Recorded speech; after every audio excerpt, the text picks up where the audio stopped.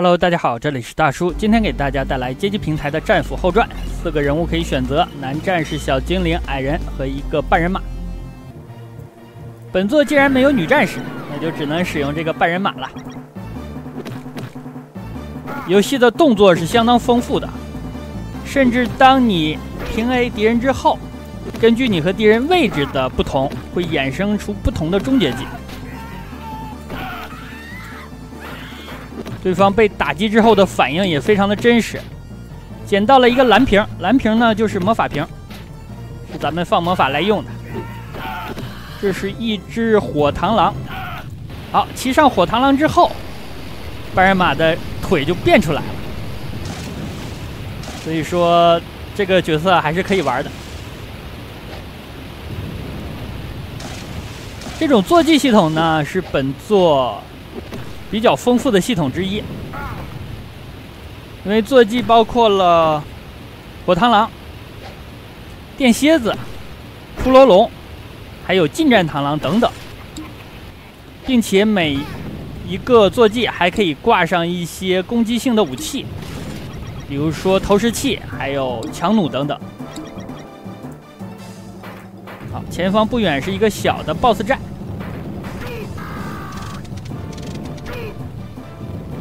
大家注意魔法条那里啊，我现在是18-4，4这个数字就代表每个角色释放一次魔法需要几个魔法瓶，18呢就是咱们现在有的魔法瓶数。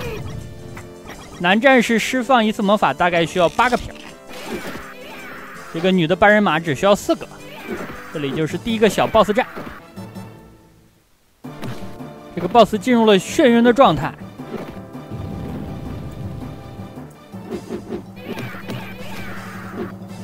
BOSS 如果晕了的话，咱们最好下来然后再打他，这样输出是比较高的。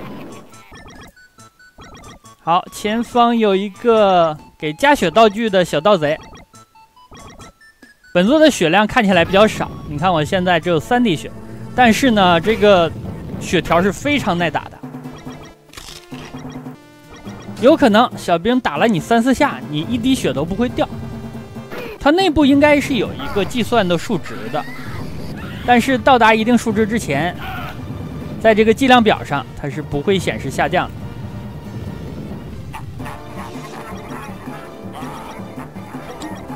救出了村民，这样咱们可以得到一些魔法瓶。因为流程当中难点不是非常的多，所以说这种魔法瓶我一般是留到最终 BOSS 来用。因为最终 BOSS 的有一个形态，它是可以释放魔法的。咱们的4个角色释放魔法的属性也不一样。半人马的属性应该是雷电，男战士是火，矮人老爷子是石头，应该是土属性吧。小精灵就比较特别了，他是拿着叉子的那个角色，他可以变出来一个植物，这个植物可以给他回血，可以长出一个回血道具，非常的特别。好，咱们换一个，换了一个电蝎子。这个 BOSS 看起来非常的眼熟了，系列的常客。哦，这个打击感，手感非常的棒。本作应该说是整个系列的巅峰了，但是非常可惜，可能也是整个系列最冷门的作品了。这样第一关过关了，咱们解决一下这2个小盗贼。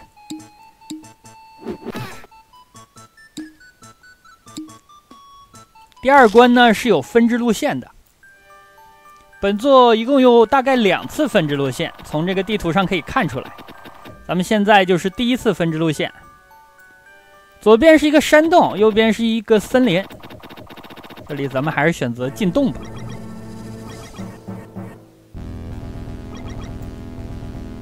好，进来了。这个电蝎子看起来体积非常的大。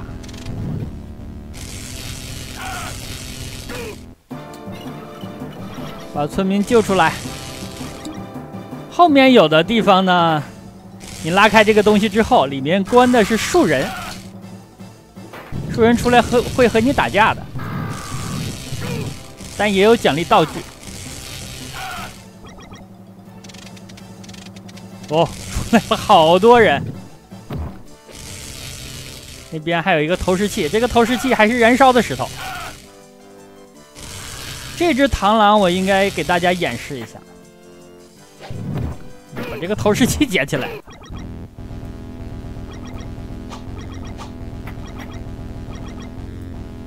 好，把武器也挂上。咱们把武器先扔没，它才能演示近身的攻击效果。其实我不应该换这只螳螂，这只螳螂呢，它的一个终结技不太好用。终结技大概是有3种，其中有一种是把敌人抓过来咬几口，挨了一脚。那个硬直时间非常的长，非常容易挨打啊！这里有血。好，吃了之后，咱们应该是一个满血的状态。刚才被打了呢，它不是满血的状态。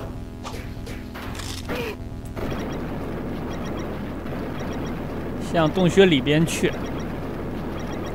你看，他甚至做了这种纵深的卷轴。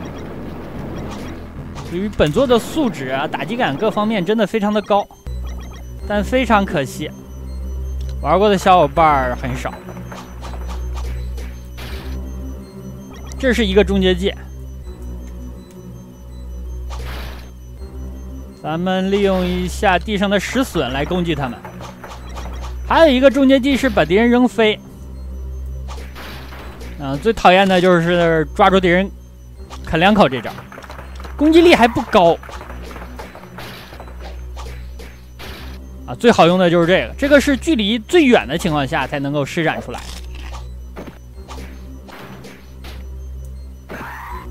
哇，直接扔没影了。这又是一只电蝎子吧？应该是电的。我还是使用这个比较顺手一点。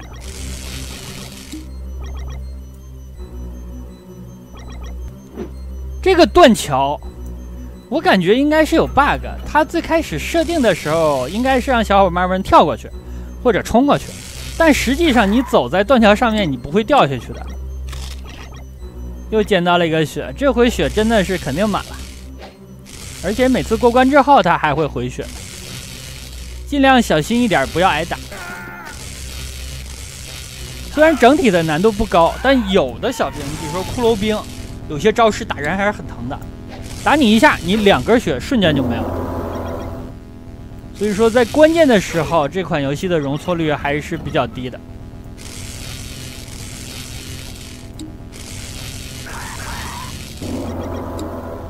我已经捡了快40个魔法瓶了，就给最终 BOSS 留着了。哎，被戳了一刀。哎，又戳一下，过分啊！怎么相同的招式我同样吃了2次？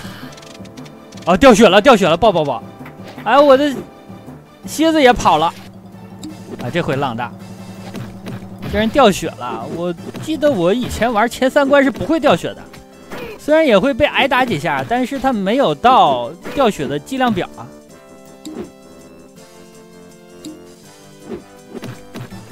还有一个开关，这是拉灯。好，拉了一下就开灯了。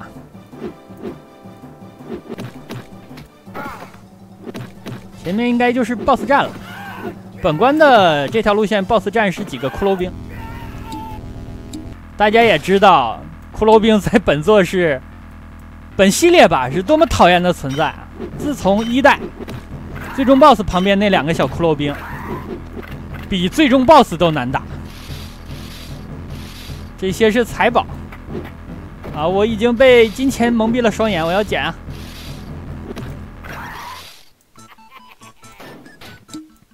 又来个小盗贼啊！他先把萤火灭了。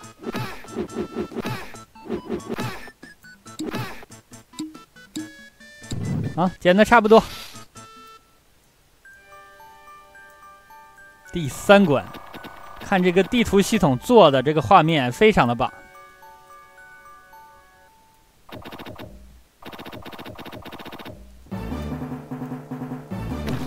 第3关看出来一点难度了，上来就冲出来6个兵。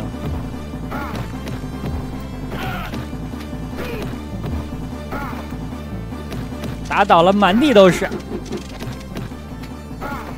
对面推出了2个，这是发射什么东西的？像是弩一样，但是这个剑真的非常特别呀。前方会不会给我一些什么火螳螂之类的？哎，给了。骑上。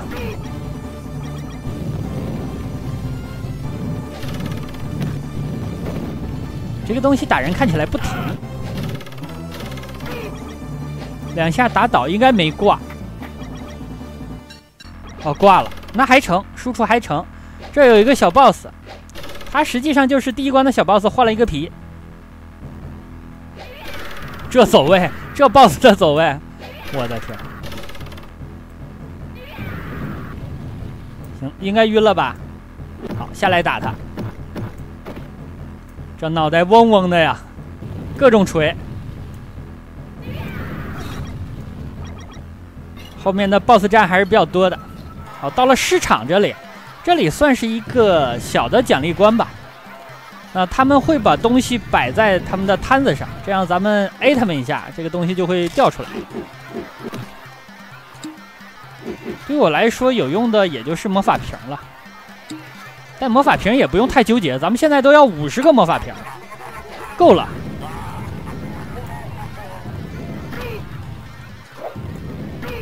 这看起来是个小酒馆。这里一个 BOSS 战，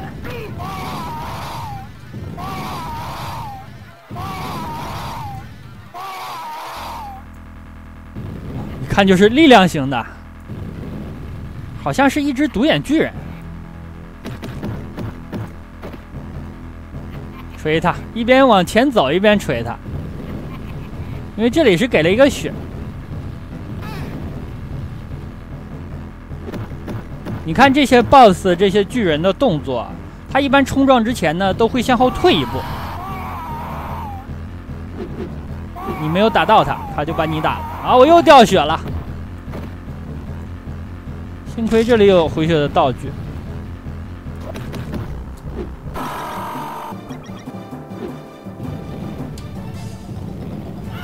这里的房子都被烧了。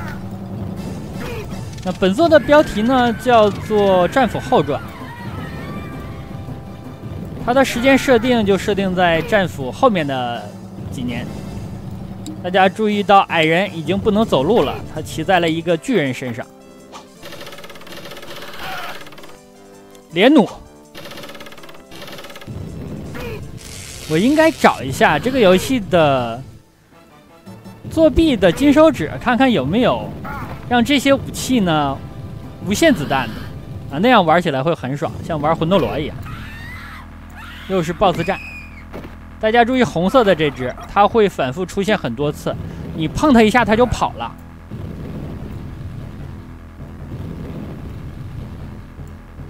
烧了2下，晕了。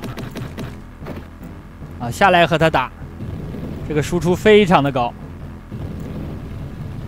再下来，打完。有的小伙伴可能注意到，我又加入了一些字幕，那真的没有办法。最近我的视频被盗的现象太严重了，好多我的小伙伴和我反映，大叔你的视频被盗了，别人拿你的视频去做直播，甚至呢去做广告，真的是无奈啊。 这里又是一个小的 BOSS 战，但是敌兵的数量非常多，要注意一下走位。那说到走位呢，本作敌方的小兵的走位啊，真的是继承了系列的光荣传统，一定要左右夹击你。如果有2怪，他一定要走到左右夹击你的位置，特别讨厌。这儿又有6个士兵和一个 BOSS， 这个 BOSS 碰他一下就成了。 他就跑了，我在这卡一个位置。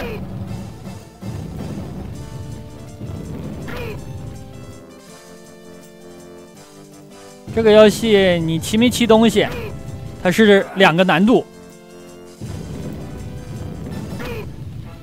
好，碰它一下它就跑了。这里呢是本关的 BOSS 战了。游戏的流程大概是6关，整体的长度肯定是超过半小时了。这关的难点呢在于整个画面是黑的，不太好判断 BOSS 的位置。本期呢给大家录制前3关如果播放情况比较好的话，考虑把后边也放出来。